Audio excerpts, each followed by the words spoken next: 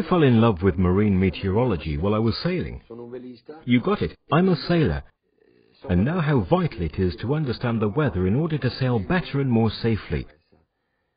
The Mediterranean routes, some ocean crossings, this is where I realized that marine meteorology represents an extremely important factor for navigation.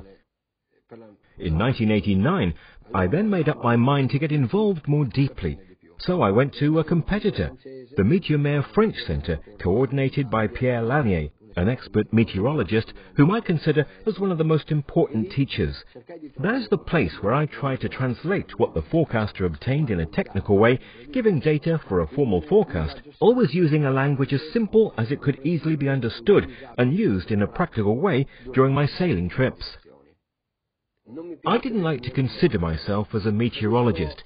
I prefer the different wording of previsore meteo marino, exactly like the British who wish to be known as marine weather forecasters. This title involves the combination of marine meteorology with weather and navigation. How lucky I was to get to know the sea by sailing and then trying to learn more and more about the weather factors and the meteorological laws by studying the weather phenomena. In Navimeteo, we have been organizing practical training courses for professionals and boaters for several years.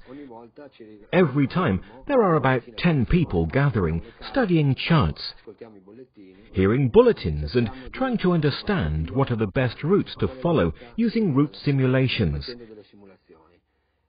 How great was the pleasure for all of us during these courses, confronting us with the idea of this training using a DVD, a way for us to speak to many of you in just a day, and share with you an easy and practical method, the method of transparency, which is just the weather in progress.